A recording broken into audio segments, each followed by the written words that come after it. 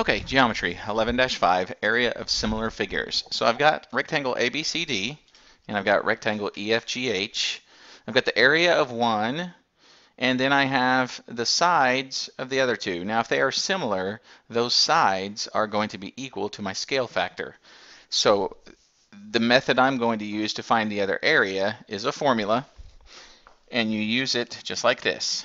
You're going to find the area of ABCD over the area of EFGH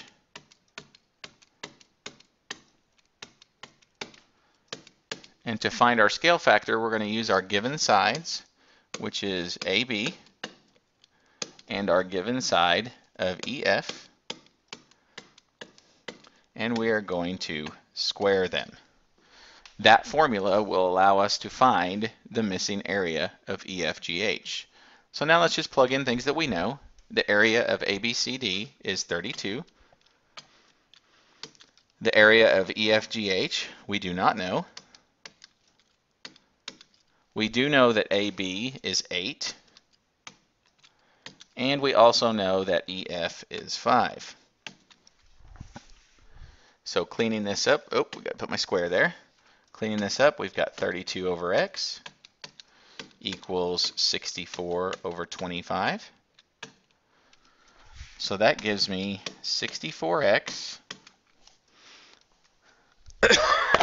excuse me, and then I'm going to multiply 32 times 25.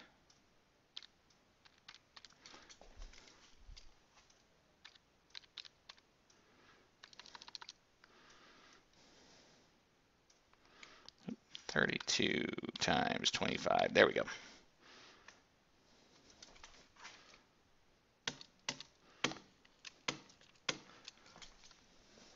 (32 times 25). That's going to give me 800. Then I divide both sides by 64.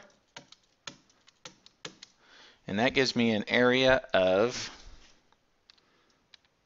punch that in, that's 12 and a half, or 12.5 square feet. Okay, so just substituting into the formula, area of the first one over area of the second one equals the scale factor of the sides that are given. Now, we're going to do a problem where we're going to have to find the scale factor, and we're given both of the areas. So it looks just a little bit different, but uses the same formula. So let's move on to that one. Okay, so just a few minutes, we should be able to finish this out. Now, we don't know the scale factor because we don't know AB. So what we're going to do is we're going to take the area of ABCD, which is 54, over the area of EFGH, just like we did before, equals 150. And because we don't know the scale factor, I'm just going to leave it as scale factor squared, or I represent it with S. I think the book represents it with K, but I like S squared personally. And so looking at 54 and 150, gosh, there's no perfect square. 54 is not a perfect square, 150 is not a perfect square. So look to see if you can reduce your fraction. In this case, it appears we can reduce it by 6s. And so 54 divided by 6 is going to be 9. And 150 divided by 6 is going to be 25. So now I've got some perfect squares. When I square root both sides, that leaves me a scale factor of 3/5. So that's going to be the first part of my answer. This will be a two-part problem because now they're going to want us to solve for x. Since my sides are scale factors, I'm going to take my unknown side compared to my known side, and I'm going to set that equal to the scale factor. Again, I'm going to cross multiply. That gives me 5x equals 30, dividing both sides by 5, giving me a missing side of 6. And that's going to be 6 meters. Okay, so missing side is 6 meters. Scale factor is 3/5.